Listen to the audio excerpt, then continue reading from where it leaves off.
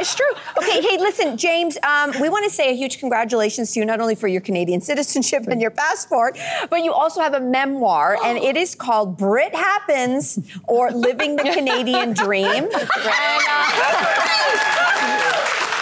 And it also just won the Best Nonfiction Book Award at the New Brunswick Book Awards. It did, This is so lovely. Thank you.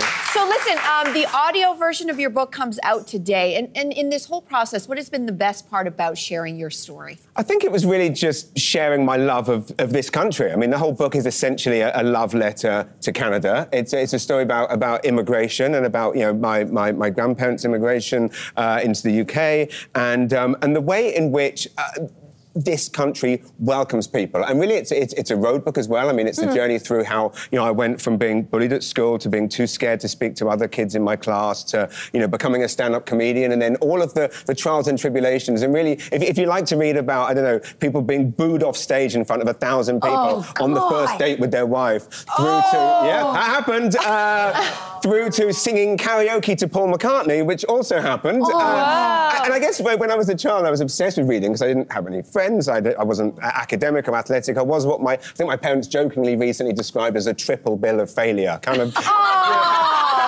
know, had none of it. Sometimes if your kid's not athletic, they might be academic. I was none of them. And I always wanted to write a book, and my aunt said, go and live a crazy life and write a book about it. Excellent advice. I did. Great advice.